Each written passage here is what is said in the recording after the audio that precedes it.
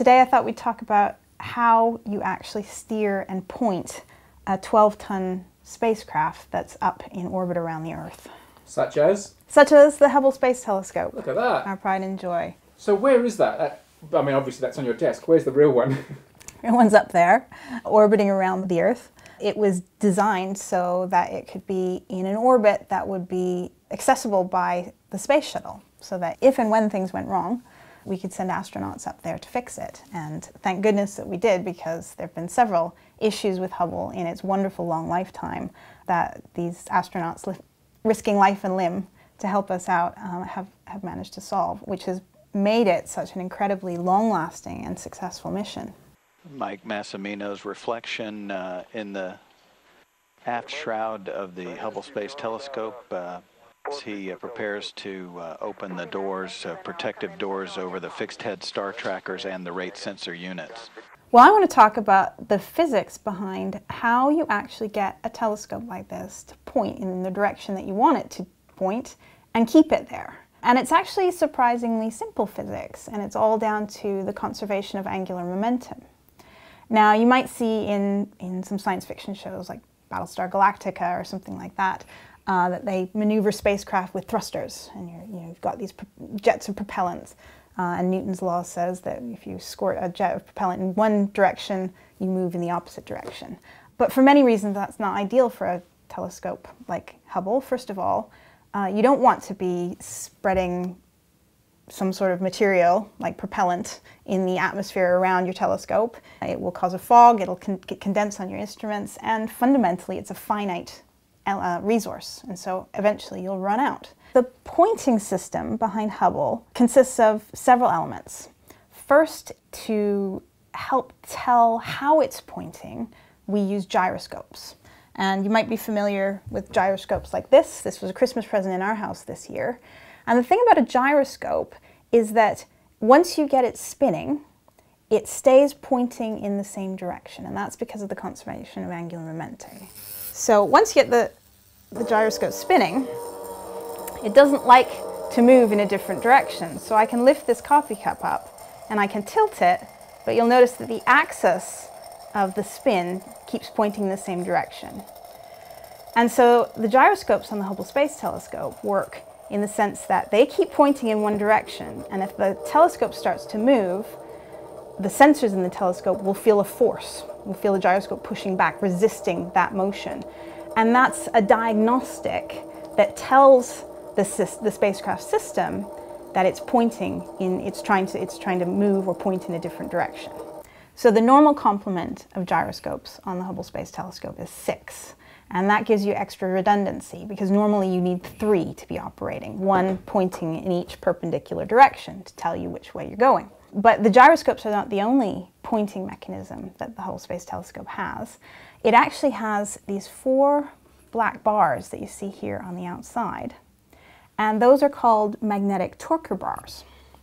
And they're kind of neat because they use the fact that the Hubble Space Telescope is operating in Earth orbit, which means it can feel the magnetic field of the Earth. And so they're electromagnets that can be switched on and off and actually provide a torque perpendicular to the magnetic field of the Earth and help move the telescope in that way.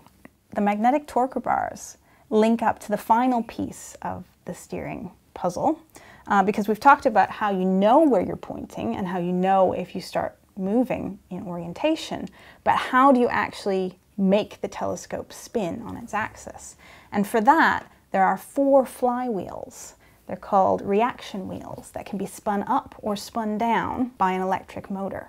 And so again, it's all just simple conservation of angular momentum. You cause the reaction wheel to spin up in one direction, the rest of the telescope has to move in the other direction to compensate. Everything I've talked about with Hubble really relied on intervention by people to keep it going, to replace the gyros and the flywheels as well. The reaction wheels were replaced, 2 of them failed over 18 years and were replaced as well.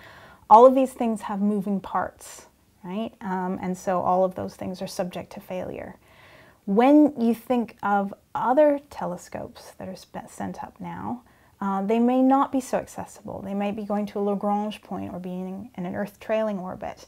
So for example, the James Webb Telescope, exactly. It's going to be much further away and completely outside any hope of intervention in the future.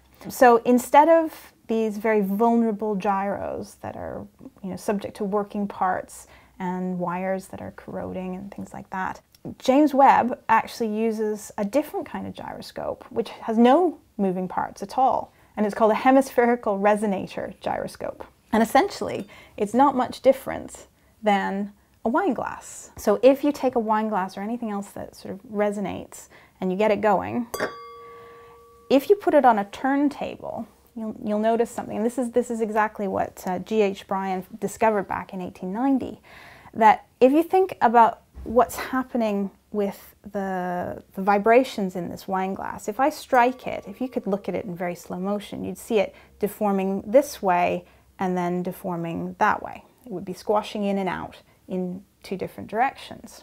If you put that on a turntable and you spun it around, you would expect to hear a beat, a sort of a wah, wah, wah sound as you turned it around, as each one of those nodal points came into view. What he found was that as you did that, you didn't hear the 4 beats per revolution that you would expect.